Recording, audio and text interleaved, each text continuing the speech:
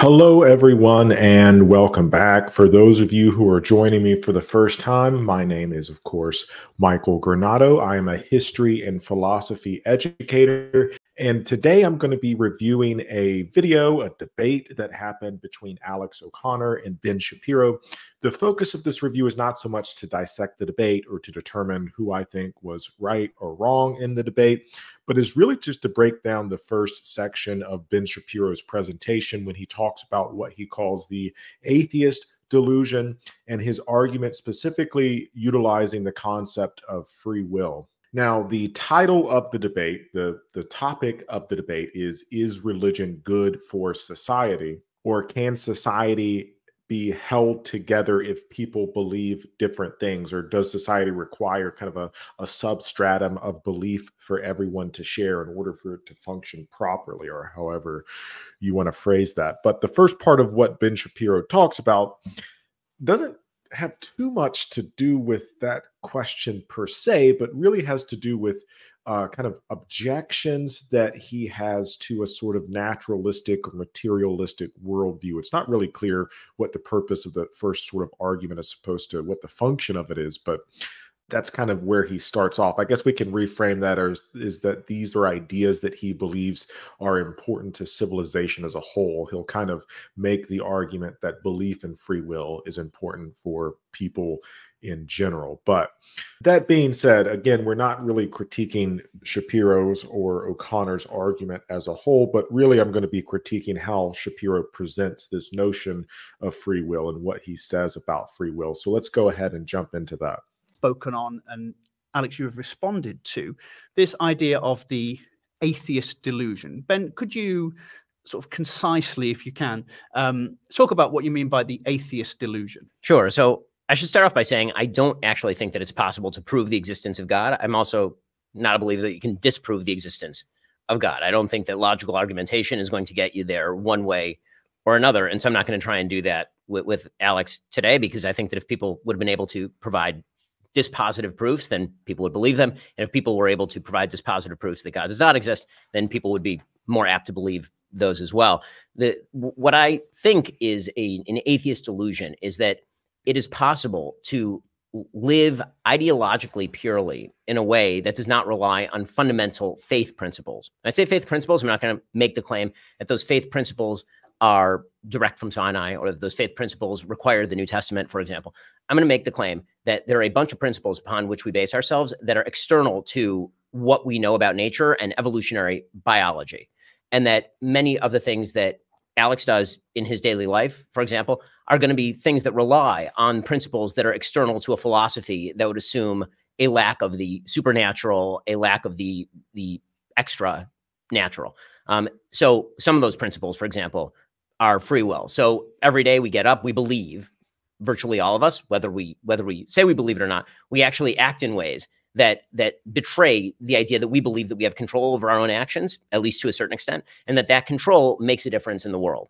And that's what gives us purpose. It's what allows us to wake up in the morning and make the decision to do what we believe is right or what we believe is wrong. That the principles of right and wrong are external to evolutionary biology. Okay, so Shapiro will go on to outline some other examples aside from free will that he believes are external to the natural process, external, rooted or grounded in something outside of the natural world. He brings up morality, the idea of right and wrong. He also brings up the idea of truth and the idea of reason. But most of the conversation, at least in this first section, tends to focus on free will. So that's what I'm going to focus on here. Okay, so the idea of the atheist delusion that Shapiro presents, he kind of summarizes it as a question.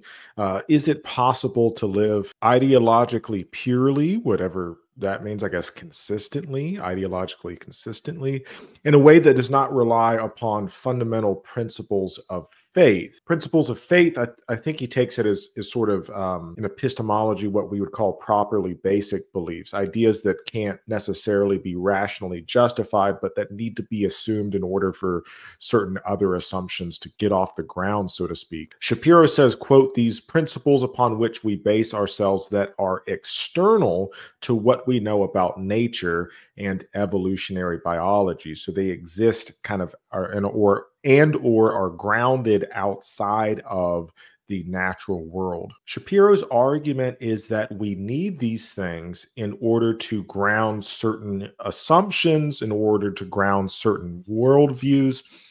In this case, the argument that he's presenting, I think, is a form of presuppositionalism. Now, presuppositionalism is typically a position that you see within certain branches of Christian apologetics. Of course, Shapiro is not a Christian. He is Jewish, obviously. But the presuppositionalist position asserts that everyone has certain basic assumptions or presuppositions. These are kind of fundamental beliefs that shape our worldview and that upon which our worldview is grounded. The main idea of this line of argumentation is that one's starting assumptions, these starting beliefs or presuppositions, ultimately determine our reasoning and interpretation of evidence. For example, presuppositionists also oftentimes argue that belief in the existence of God is somehow necessary, a necessary foundation for rationality or the intelligibility of the world. Conversely, they often contend that non-Christians, in this case, Shapiro is arguing that Alex O'Connor, because he is an atheist, I believe, is inconsistent or can't account for certain things, in this case, free will, or that he would not be able to account for free will. And this is where it gets a little confusing because O'Connor's not arguing for free will, but Shapiro is using this in a positive sense in that the existence of free will supports his worldview rather than supports Alex's worldview. Also, I'm not sure that I would really want to lump Shapiro as into the category of a presuppositionalist. It's a form of presuppositionalism that's different from the presuppositionalism that you see in Christian apologetics, because Shapiro is arguing for a sort of, I guess I would call it a cultural presuppositionalist. In this sense, he's in line with other people such as Jordan Peterson, even people who he would fundamentally disagree with, at least theologically, like Sam Harris, who's an atheist. They all argue that, and I call it cultural presuppositionalism, in the sense that they all argue for a kind of a Western-centric worldview, that we need certain basic Western assumptions in order to get society off the ground and in order to maintain society. So I separate Shapiro from Christian apologists in the sense that, one, first and foremost, he's not a Christian, of course, but also the operating value here is not theological, but I think is overtly political. But again, the central idea here is that these ideas like free will,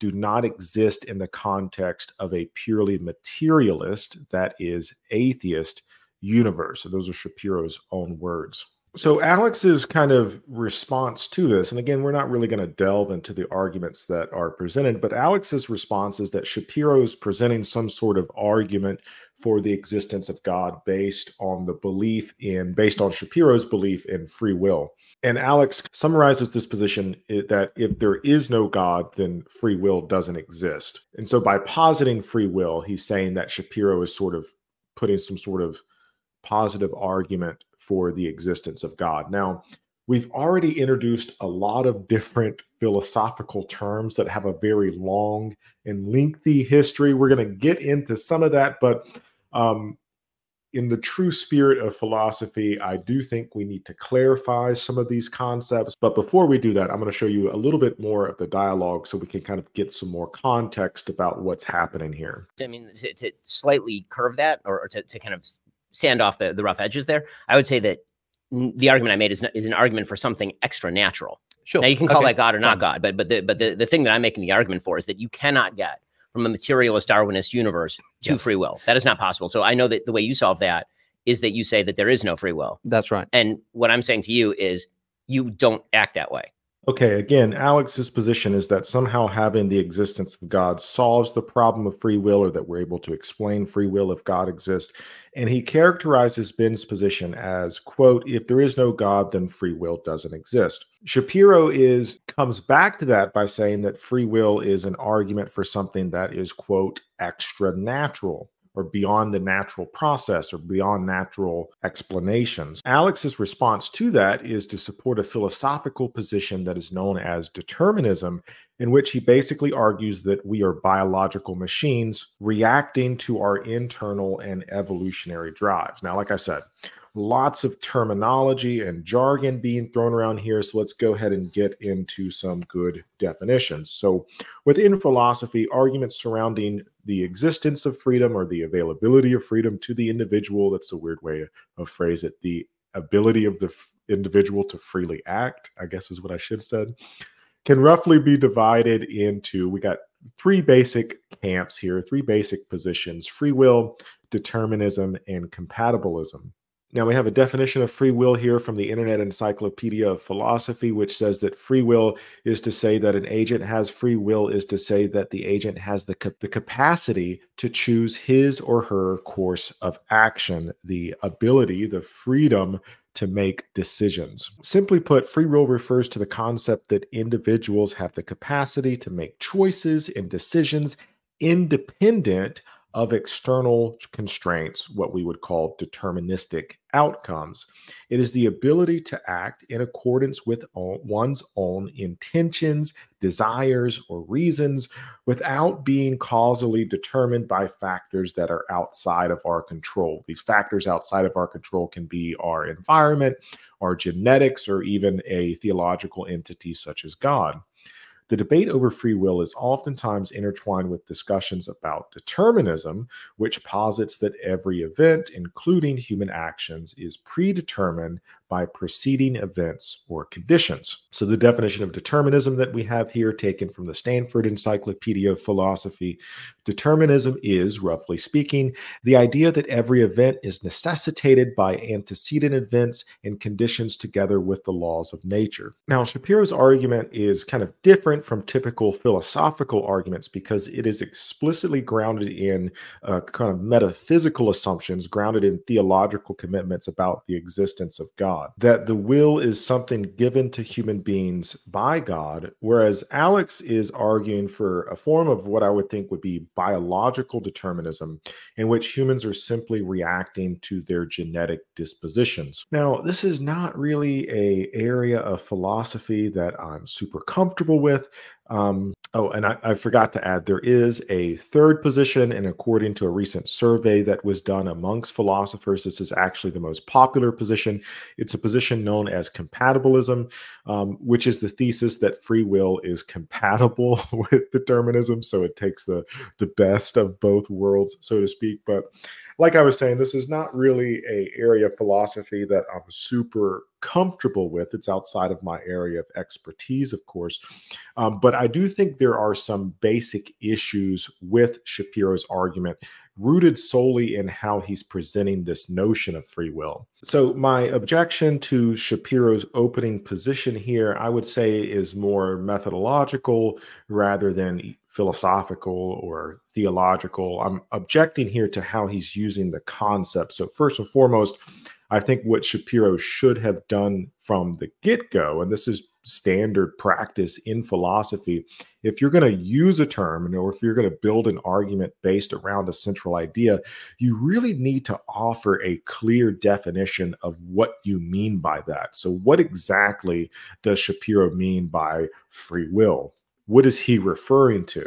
Now, secondly, and most importantly, this is related to the first, but what is it about free will that makes it inherently non-naturalistic? Why does free will somehow fall outside of the realm of naturalistic explanations? Now, we got another term that I need to introduce that I just used to live up to my own expectations here. So Shapiro is consistently objecting to the use of naturalism, or naturalism as a worldview. Now, naturalism, this is a definition by the philosopher Quine.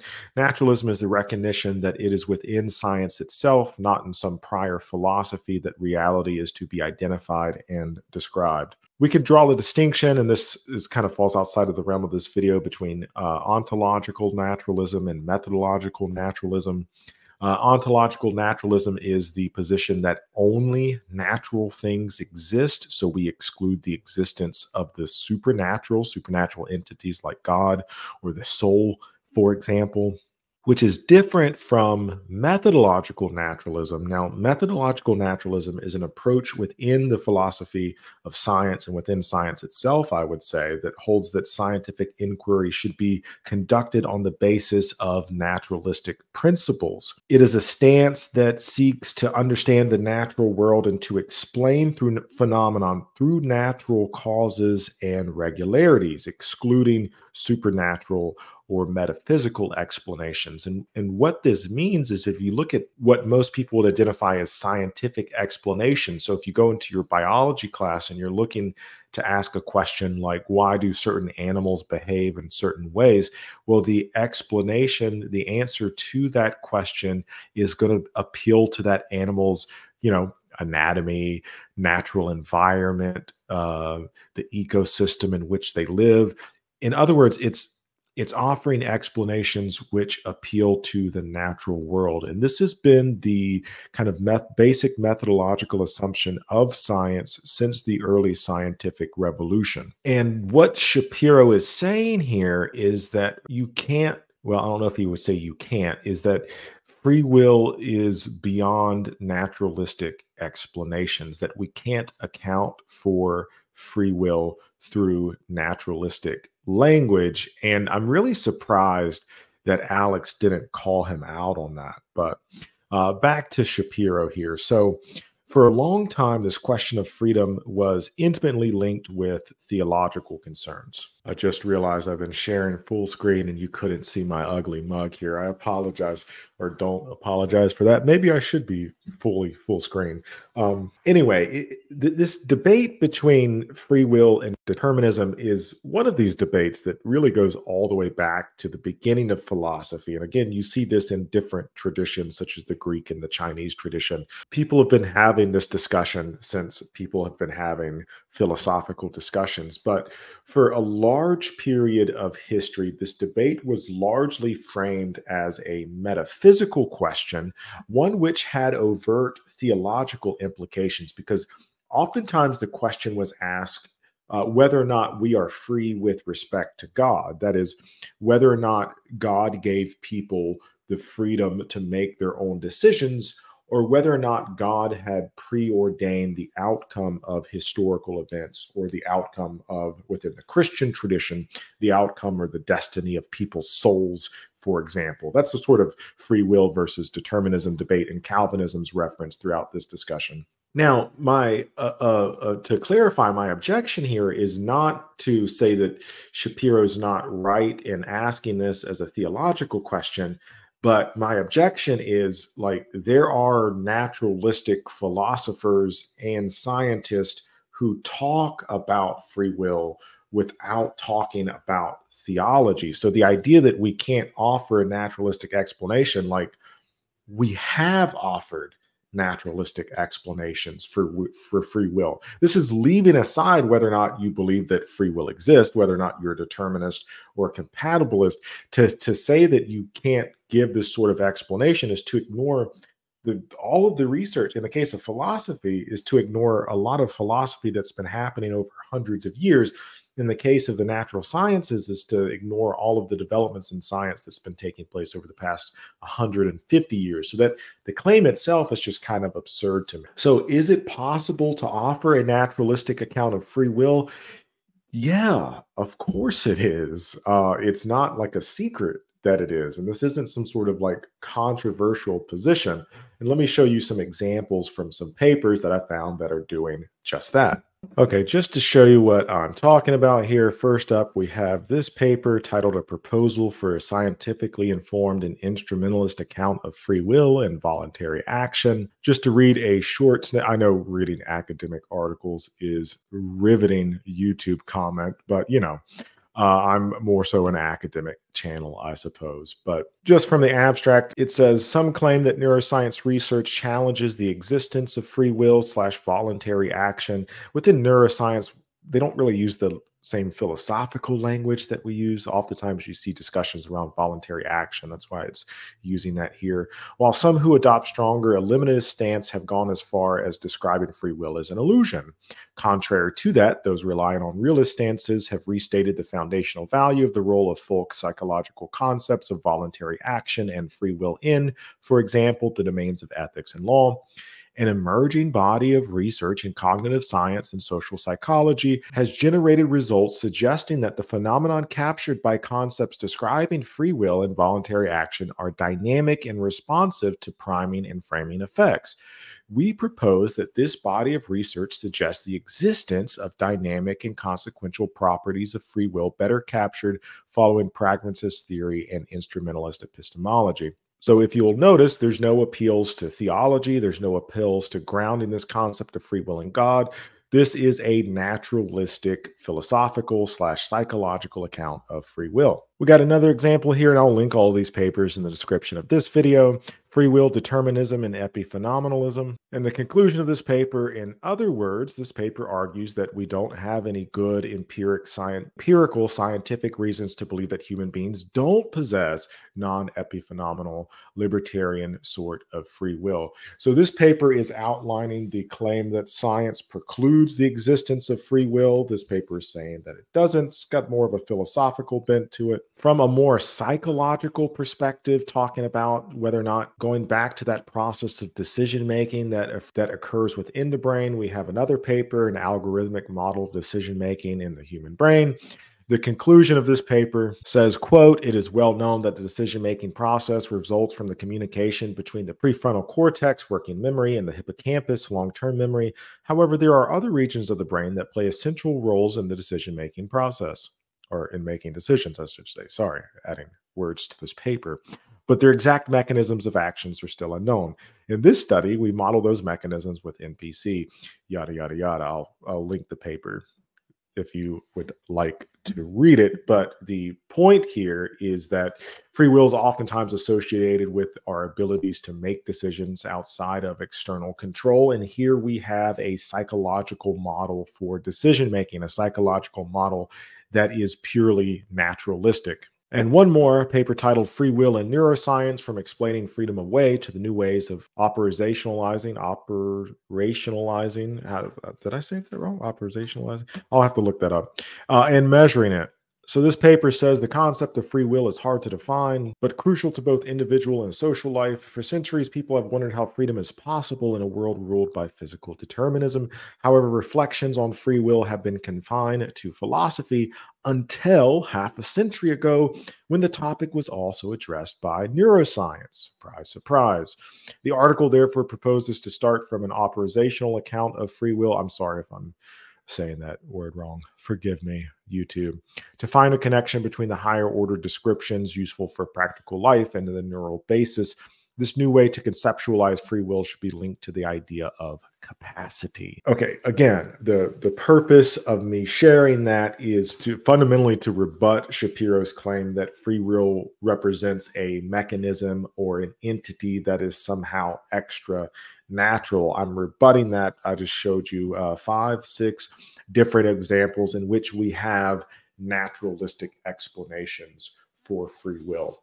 I'm not sure if it's just that Shapiro's not familiar with this sort of literature, but there is a whole body of philosophy, psychology, neuropsychology, evolutionary biology that talks about and relating this loosely speaking, this concept of free will and offering naturalistic explanations for it. Shapiro will go on to make some strange claims about not really strange. We'll make some claims about belief in free will and why it's beneficial. I'll encourage you to go look at that body of literature yourself. We get sort of a misrepresentation. I might make a different video on this in the future if y'all are interested in that sort of thing.